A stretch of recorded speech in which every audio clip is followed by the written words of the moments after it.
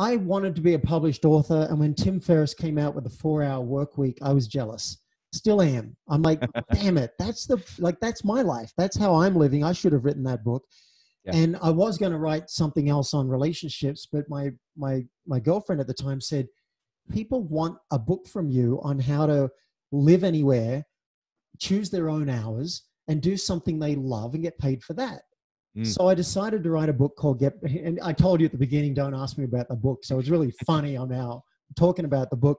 But it's not to promote it. It's to give people an example of like all in. So I decided to write the book. It took me a year and a half to write Get Paid for Who You Are. I hired a ghostwriter. I spent 25 grand on a ghostwriter. I spent 10 grand on a really good editor.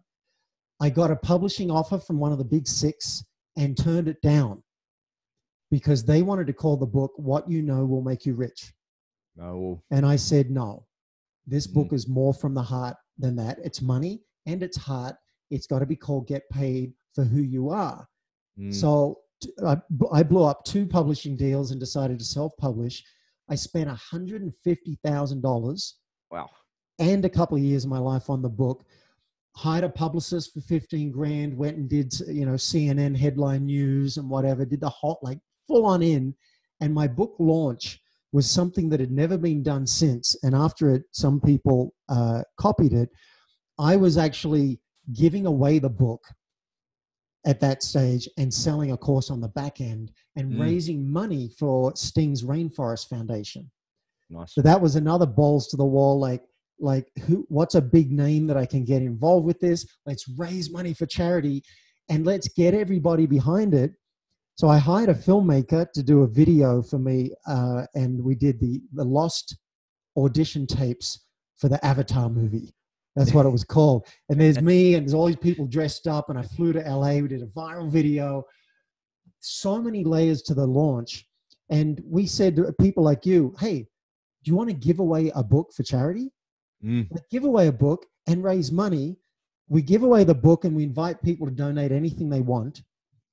And then when they do that, we'll track how much you raised and we'll show you on the map where people are around the world who are in your downline who gave away books. And when they give it away to more people, we'll show you their downline too and how your influence is spreading across the map and you're raising money for the rainforest. So, and then there's, of course, approaching Jack Canfield and Richard Branson and asking them to write the foreword. I did everything I knew, gave it everything. And then on the night of the book launch, the server crashed. and I had hired a team for 25 grand to do the launch. I paid a guy for server reinforcement. There was nothing that I'd missed. Crashed anyway. And so the launch was dismal. And I tell you, I'll be straight about it.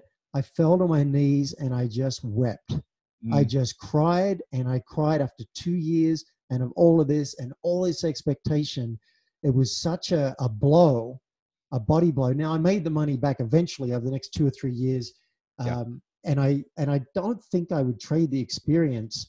Built the email list up to 150,000 people, and networked with so many wonderful people. But there's an experience where I went absolutely all in.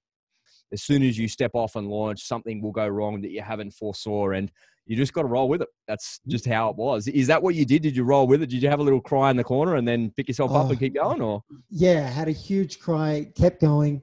I did end up, I felt like really burned out after that. So I did launch another course. I did a live event, and Jack was kind enough to come and speak at the event. And I had some of my best friends come and speak.